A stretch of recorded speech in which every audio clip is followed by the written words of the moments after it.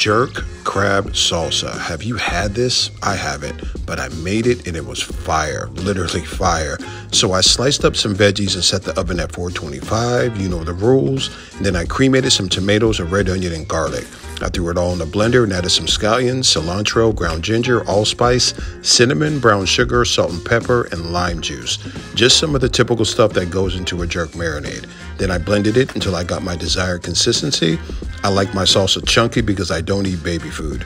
I added some king crab for the win, fried my own chips. The ingredients are listed in the description. Man, Picasso, follow me for more.